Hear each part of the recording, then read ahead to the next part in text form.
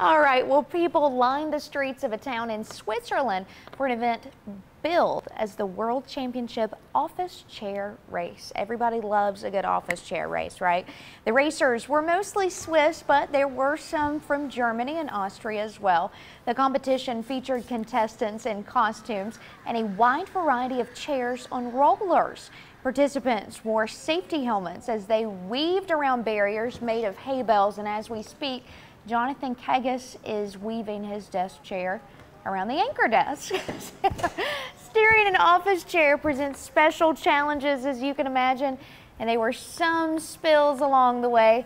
The winners walked away with a travel voucher worth more than $500. And look at these two guys Where you going, back Jonathan? here. You gotta practice. I got both of them. I got Jonathan, I got good, Tommy. buddy. They're just wheeling around back here. Look at this. WD-40. The wheels are a little. It's crazy. Wheels are a little stuck. There's no way it's not fun. I mean, we Yeah. can do it. It's I'm great. going to put these guys We to could shame. figure it out. It's great. Still to come, office wheelchair races, WSOS. That's right. That's Yes, right. This is my read. Anyway, a little shorter.